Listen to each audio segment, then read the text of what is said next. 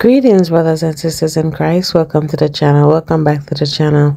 It is always good to be here with you. It is always good to have you here with me. Now let's jump into the video. Jamal Bryant.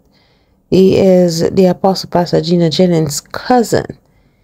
He has announced in his church that he's going to get married again. No, Jamal Bryant is a controversial pastor. He believes in bringing weed in the church.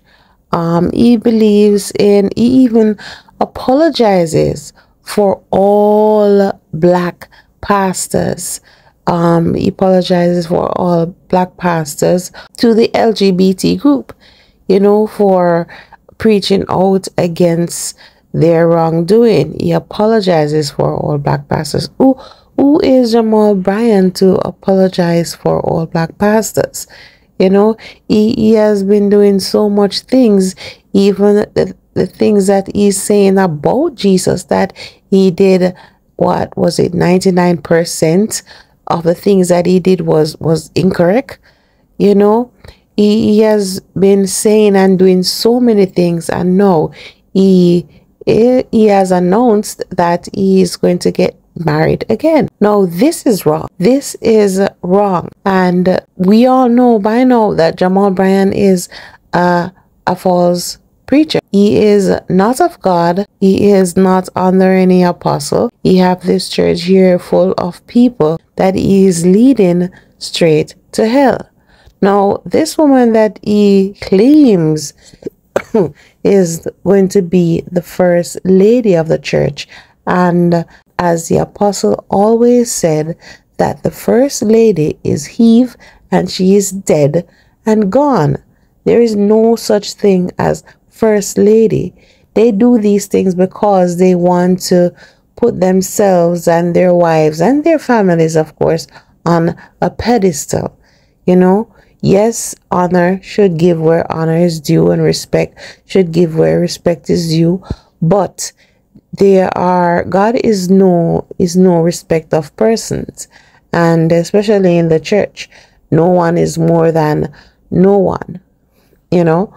So this, what he's doing here, is wrong. Not to mention what she do, not to mention that she is also a pastor, something that God tells us not to do. You know, something that God tells us not to do. Now let's listen to what he had to say when he announced this. Listen to this. The only thing we was missing was the first lady, and only thing we was missing was the first lady. So are y'all gonna let me talk? Yeah, I've been divorced for 11 years. I've been divorced for 11 years, and I didn't know whether I would ever get married again. I promise you I didn't. And sometimes your blessing will be right in front of your eyes. He said that he has been divorced for 11 years, and it doesn't matter. He could even be divorced for 50 years. As long as his wife is still alive, he is still bound to her in the eyes of God. And listen to him now. Listen to him lying on God, saying that God ordained this. Listen to him. And you don't even know. You don't even know what God's got for you. Amazingly beautiful woman, amazingly brilliant woman. Last year she graduated with her doctorate degree, and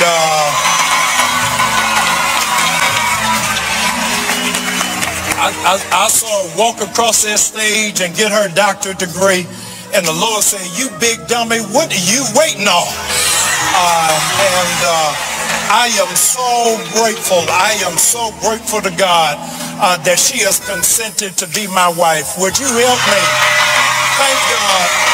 This man is standing up here lying on God. He is just lying on God.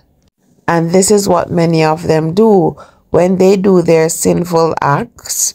They said that God tell them to do this, or God tell them to do that. This man is lying. He could have been divorced for 100 years. As long as his wife is alive, then they are bound in the eyes of God. And that is all that matters. Let me just put that in there. God ways, God laws, God doctrine, that is all that matters. Now, he went on further to speak about how brilliant she is, and, you know, talking about that she's, well, she reminded him of the sun and the rain and the moon and the stars, you know, all of those things. It's like puppy love, you know. So he went on to see all of these things. She started to tear up, you know, with everything that he's saying. It is just a mess. It is a mess. You know, it is a mess. Now let's listen to the apostle as to what he has to say about marriage, remarriage, and divorce. Listen to this. Let's go to the book of Mark, if I'm correct. Right. Mark chapter 10. All right. And we'll start reading at verse 2. I need you to move quick. And the Pharisees came to him and asked him, is it lawful for a man to put away his wife? Tempting him. Ha. Amen. Tempting him. Someone say, well, you preach Jesus Christ is God. God said he cannot be tempted with evil. God wasn't being tempted. Right. It was tempting the Son of God. That's right. Can't tempt the spirit. Right. It was tempting the flesh. Right. All right. And he answered and said unto them, what did Moses command you? All right. And they said, Moses suffered you to a bill of divorcement, Moses let you do it. and to put her away. Uh-huh. And Jesus answered and said unto them, for the hardness of your heart. All right. Now, they said, who let you do it? Right. Moses suffered. They credit Moses. Right. Moses suffered. It means Moses allowed it. That's right. He didn't say God allowed it. Moses suffered. Moses allowed it. That's right. Not God. Because God's law of marriage was established way in the Garden of Eden. But from the beginning, What did it say? Read all of it. now in Mark chapter 10, we're at verse 5 and 6. All right. And Jesus answered and said unto them, First they said Moses. and they said, Moses suffered you. You know, a that's the bill of way you divorcement. viewers are. When you write me, you always make reference to Moses. You love Moses. Right. Don't even keep the law, but they love Moses. That's right. Huh? That's right. Whenever they want that extra piece of flesh, they run to Moses. That's right. They put Jesus on the back burner. Where's Moses? Anybody seen Moses? Amen, bro. Glory to God. Come on, son. And they said, Moses suffered to write a bill of divorce, Moses allowed you to write the bill of divorce and to put her away. and get rid of it. And Jesus answered and said Now the boss unto is them, talking. for the hardness of your heart. Now, they referred to Moses, and Jesus gave the reason why Moses did it. For the hardness of your You heart. see that? Right. At no time did Jesus sanction it. No. At no time did Jesus endorse it. That's right. Jesus let you know you wanted flesh. That's right. Moses let you have flesh Right. because your heart was all messed up. For the hardness of your heart. Right then, that lets you know who divorce is for. It's for people that got a hard heart. That's right. Divorce is for them that have a hard heart. The hardness The of your heart. Old Testament call it a stony heart. That's right. Huh? That's right. Glory to God. For the hardness of your The heart. hardness of your heart. He wrote you this precept. He wrote you this precept. But from the beginning of Wait the a minute. creation. Look at it. Look at it. Here comes Jesus going way past Moses. That's right. Before Moses was born. That's right. Jesus said, But from the beginning of the creation. wait a minute. From the beginning From the beginning of the creation. of creation, God made them male and female. God made them male and female. For this cause For this reason. shall a man leave his father and mother And do what? and cleave to his wife. Cleave to his wife. Cleave to his wife. Wives. Wife. W-I-F-E. Look, one of the qualifications of a bishop, the husband of one wife. Right. If he's married, he only can have one. That's right. You fellas out there, you know you ain't no bishop. That's You done right. divorced and got 2, 3, 4, and 5. Amen. And the one that you now have is not yours. That's right. Eh? Amen. All right. For this cause shall a man leave his father and mother and cleave to his wife. Yes. And they twain shall be one flesh. They twain shall be one flesh. So then they are no more twain but one flesh. All right. What therefore God hath joined together, What happened? let not man put asunder. As the Bible said, let not man put asunder, and every man that says you can divorce, he's pushing a message to put them asunder. That's right. Right then he violates the word of God. That's right. And in the house his disciples asked him again of the same matter. And he saith unto them, whosoever shall put away his wife, what? And marry another, committeth adultery, that's plain, against her. You see, they don't see the 10th chapter. Right. They don't see the 10th chapter of the book of Mark. And right away they run to the 19th chapter because they failed to realize the 19th chapter, Jesus was dealing with two kind of women. That's right. Fornicated and the adultery. That's right. Yeah? He was dealing with two kinds.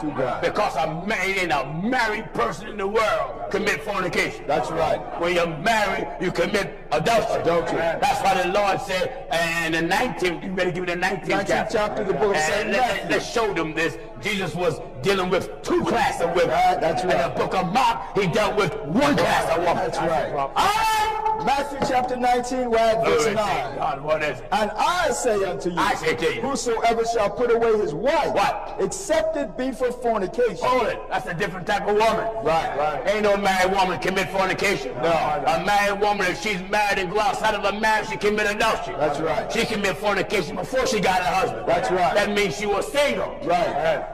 And I say unto you, I say to you, whosoever shall put away his wife, what? Except it be for fornication, and shall marry another. Now wait a minute. And shall marry another. Committeth adultery. In order for someone to commit adultery who marries another, the one that marries another already have one. That's right. That's right. That's right. That's right. They already have one. And whoso marrieth her. All right, let's go back to the book of 10th chapter, the book of Mark, quickly. Back in Mark chapter 10, verse 11. All right. And he saith unto them, whosoever shall put away his wife and marry another committeth adultery against her. Now, the Bible do not allow divorce, but the Bible do allow separation. That's right. 7th chapter, 1 Corinthians. 1 Corinthians chapter I know 7. that that'd be hard for any man. Where his wife go outside and have 1 child and 2 child and 3 child and 4 child and why good night. Right. That man will struggle with that. That's right. And of course he will want to put her away and divorce her, and he may want to do more than that. Right. That's right. Amen. That's right. But I have to deal with this according to the word of Almighty God. That's right. Listen. 1 Corinthians chapter 7, we're at verse 10. Yes. And unto the married I command. Unto the married I command, yet not I, but the Lord. Let not the wife depart from her husband. Now, this is what God recommends. He prefer that the wife don't leave the husband. But even though he preferred that, the Lord knows everybody that can stay together. That's right. He knows it. That's right. He letting you know what he wants. Right. And he also letting you know what he know ain't gonna happen. That's right. Listen. Yet let not the wife depart from her husband. Don't let the wife leave. But But homie, he say but he know the human family is wicked. That's right. He know the human family is of the devil. Amen. He knows something gonna happen. Now, being that God knows something gonna happen, he got to implement a law. Right. So when people fall in another category, a law catch them. That's right. That's right. All right. But and if she depart, if you do leave, let her remain unmarried. Hey, viewers. Have you noticed that's different from what your bishop said? Amen. Your bishop said go on and leave and get another one. Right. That ain't what the chief shepherd and bishop of our soul said. But if she depart, Jesus said if you depart, let her remain unmarried. It didn't say get another one. No, remain unmarried. It didn't say trade in your Chevy husband and get a Volkswagen. Remain unmarried. It didn't say that. That's right. That's right. Do you hear the word of God talking? But if she depart, let her remain unmarried. No, start a new relationship. Let her remain unmarried. Get a new man. Let her remain unmarried. Suppose her flesh get hot and do want a man. What do God recommend? Or be reconciled Go back to her husband. to your husband. That's right. Go back. That's right.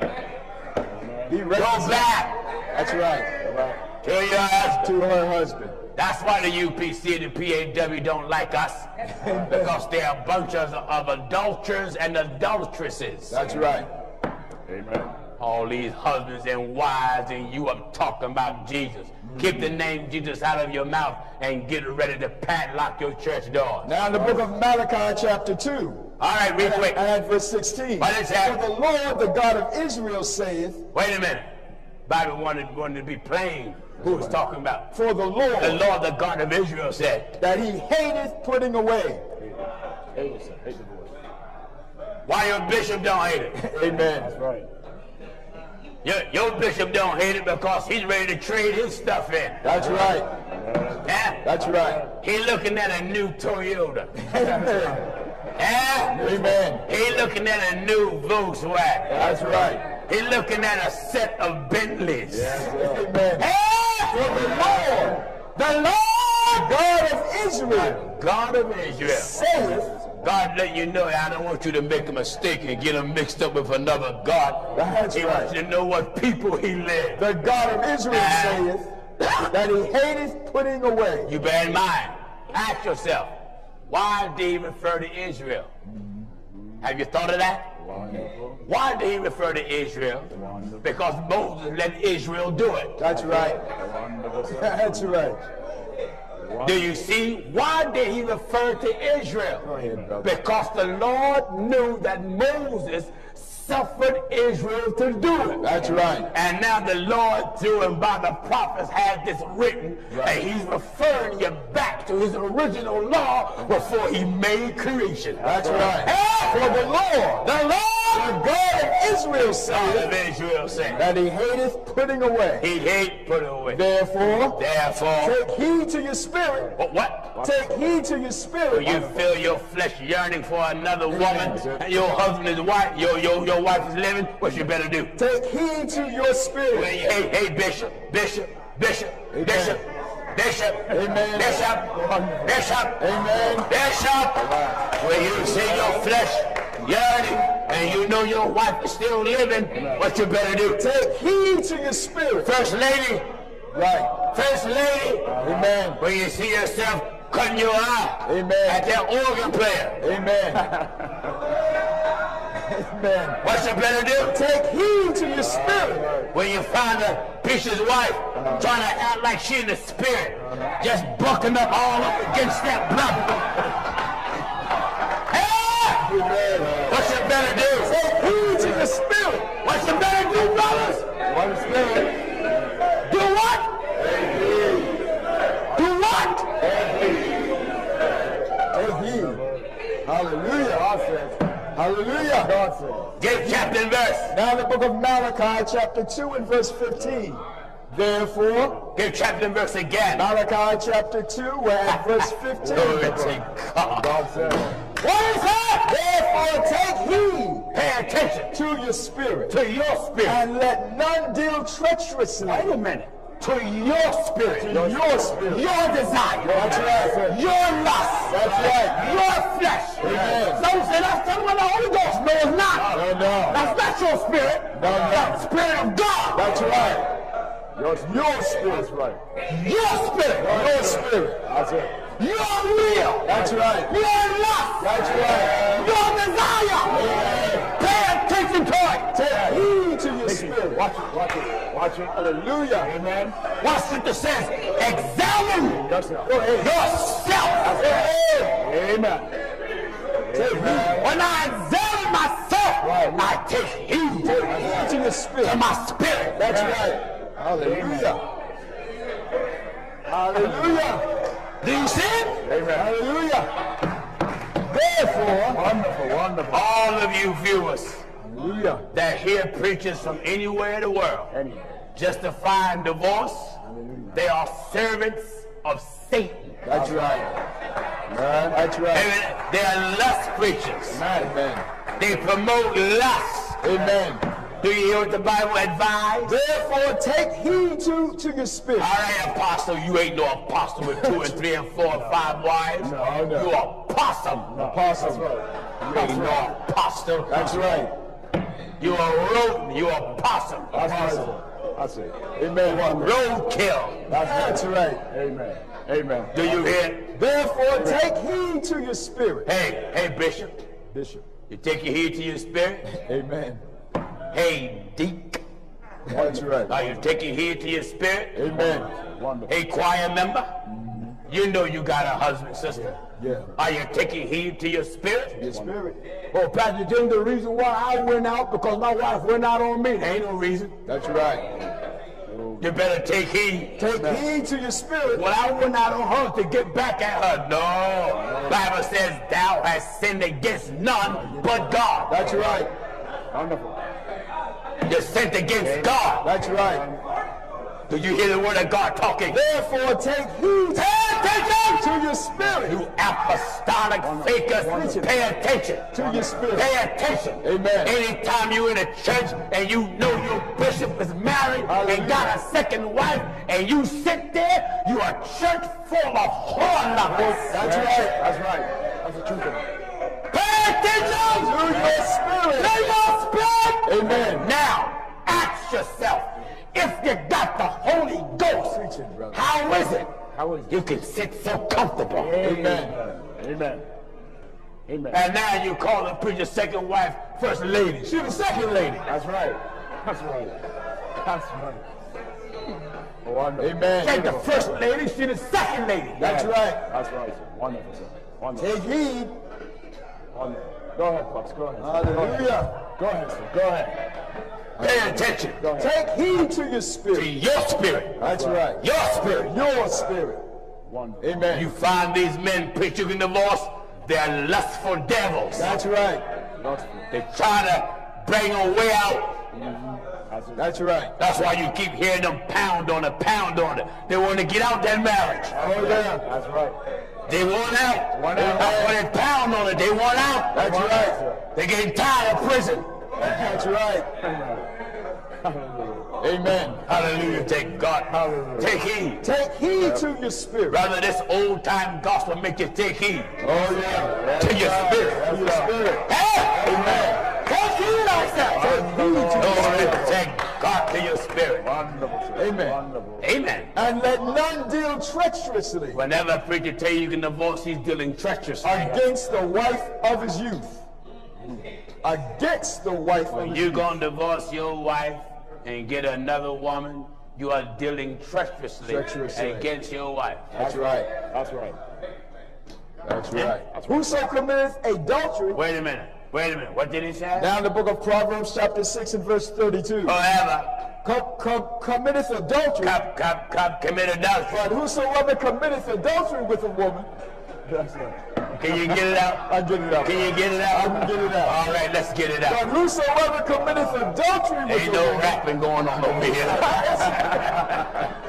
Sound like someone scratching a record, you know. What is that? But whosoever committeth adultery with a Whoever woman committeth adultery with the woman. lacketh understanding. Get some understanding. So I'm saying, wait a minute, Pastor Jennings, how can the Bible say that when that man know what he's doing? Pastor Jennings, how can the Bible say that when that man and woman know what he's doing and what she's doing? Right. Take your time. Listen at this. But whoso committeth adultery with a woman lacketh understanding.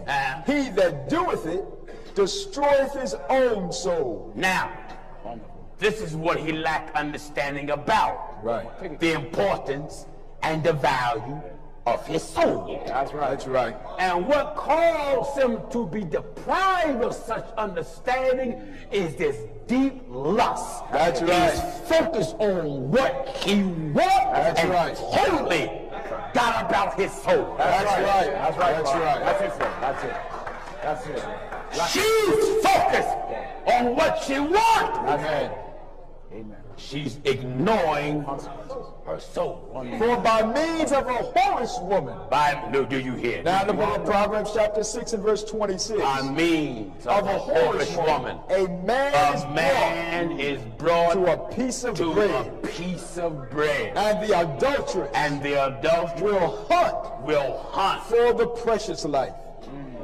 A person that want adultery, they'll hunt you down. That's right. I want that one. Right. I want that one.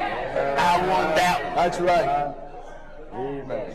In other words, you are a predator. Amen. And you got predators right in church. That's right. Amen. Right in church. Get that? Amen. Amen. Amen. He'll hunt you down. Hunt you down. Tell you the Lord brought you to me, showed me you my wife. That's right. Lord brought you to me and showed me you my husband. Then go off in some tongue. When you go into bed with me. Glory to God. You understand? Go ahead. Now, here, preachers, any preacher that are watching, any deacon that are watching, any brother that are watching, all of you that said that God gave you this woman, amen, and your first wife is still living, Lord, you have lied against the Holy Ghost. That's right. That's right. All you women that said God gave me this man, and your first husband is still living, you have lied on the Holy Ghost. That's right. That's right.